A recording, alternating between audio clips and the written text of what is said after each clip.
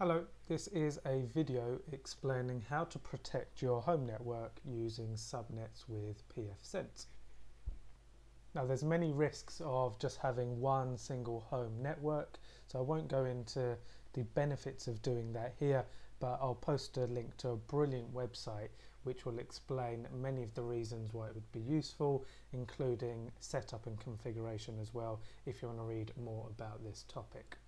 Now I'm doing this video using, as you can see, the most current pfSense edition at the time of this video. I've also got this installed on a HP thin client, specifically the T620 thin client, and I'm going to set up another subnet. Now I'm going to assume that you've got pfSense already and configured and working. This video is going to expand on that and configure subnet 2 using a third network interface. So the system that you're using needs to have at least 3 ports. So you'll have your WAN taking up 1 port, and then you'll have your LAN taking up the 2nd port. Now you might have a dual NIC and that's all your ports used up. Now in my case I've got a quad port NIC in addition to the thin client's existing NIC card, which has 1 port. So altogether there's 5 ports. 1 is taken up by the WAN, 1 is taken by the LAN, as you can see in the video here.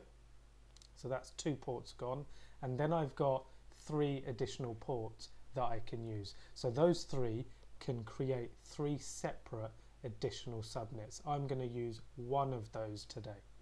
So step 1, create the third interface or subnet. So we'll go to interfaces, assignment, and as you can see here, available network ports and an available unassigned NIC is ready automatically. So that's IGB 0. Now I've got an Intel quad port and this is how it will label them, and the existing NIC card which is already in the HP thin client was a Realtek, and that's abbreviated REO or 0. So available network ports. So we need to click add. So these are the 3 additional ports that I mentioned earlier in the video.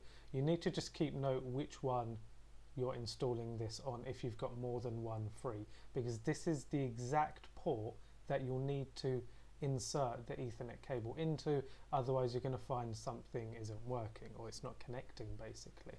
So I'll go with the default, which is 0, because I know exactly where that is on my NIC card.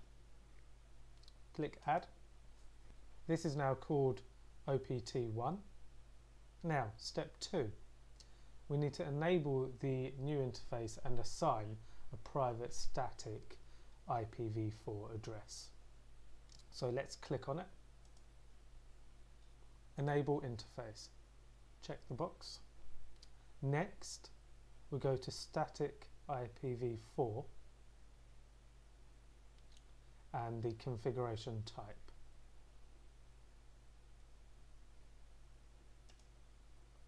Next, we're going to go on to static IPv4 configuration.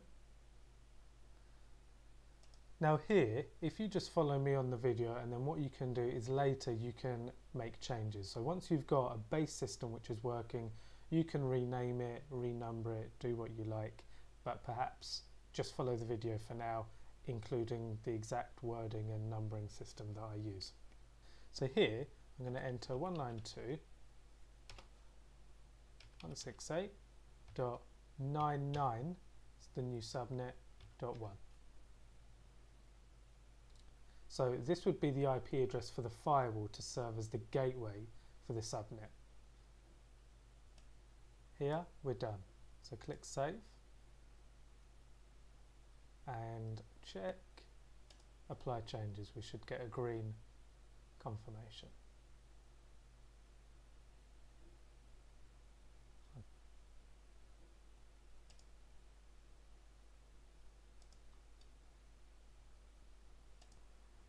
Okay, so next step, we need to set up the DHCP server for OPT1, and that will automatically assign IP addresses to the devices. Whether you're going to connect this as a standalone PC, laptop, or add another switch router so you can add more devices, it's still going to be relevant. So follow along. Services, DHCP server. We now need to click OPT1.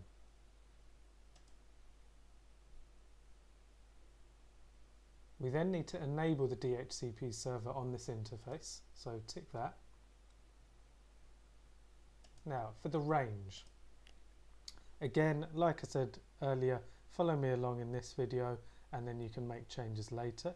So I'm going to put a range of 192.168.99.201.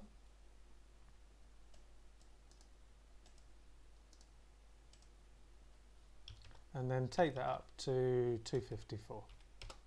Okay, that's our pool of IP addresses.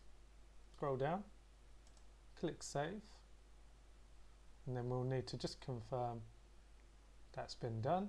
Perfect, we've got the green confirmation message. Now we need to move on to the next step, which is to set up the firewall rules to allow internet access only. So let's go to Firewall, Aliases. We need to make sure that we're on IP, which is where it defaults onto, which is great. Then need to click on Add, and then we're going to call this Private IPv4 S. So that's the name. Now we need to select the network as type, or networks. Okay. Now what we're going to do is we're going to add the private address ranges. Now if you want to find out more about this, there's a link to private address networks here. It's basically built on the RFC 1918 name, and you're going to see us use the IP address range and the mask bits when we're doing this. So if you want to read more about that, there's a good article on Wikipedia here. So coming back, so the network FQDN, so fully qualified domain name, we need to put here. So 192.168.0.0, that changes to 16. Click Add Network. 10.0.0.0, change this to 8, add network, final part here, 172.16.0.0, change this to 12, and then that part's done. So save, apply changes. Now to create the firewall rules that's going to build upon this. So firewall at the top, and then we'll go into rules. We want to select the right interface, so that's OPT1 that we want to focus on here. Click Add button to create the first rule. So for address family, we're going to use IPv4 and 6. Protocol, select any.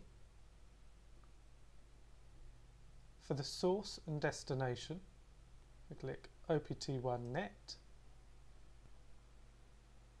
and same again for destination. For the description, we're going to add in allow access within subnet, so we can remember what and why we may have set this up. Save. That's the first rule done. Second rule, allow internet access. So let's use the next rule here. Address family, again IPv4 and 6. Protocol any. Source OPT1 net. Now for destination, we check invert match. Single host or alias. and I'm going to type in here P. You should see a drop down of the private IPv4S name that we gave it earlier. So we just click that one, saves any potential spelling errors. Description, allow internet access. That all looks good to me, so we'll save that, apply those changes. Now we can use this OPT1 interface for a subnet in its own entity. So any devices within this subnet of 99 can communicate with each other, but they can't communicate with another different subnet. So this machine and any machines connected to a switch you may then put onto it can communicate within the same subnet of 99 in this case, but it can't communicate with any other subnets on the main network. So it's just within its same subnet, and it can also go out to the internet. So that's all set up now.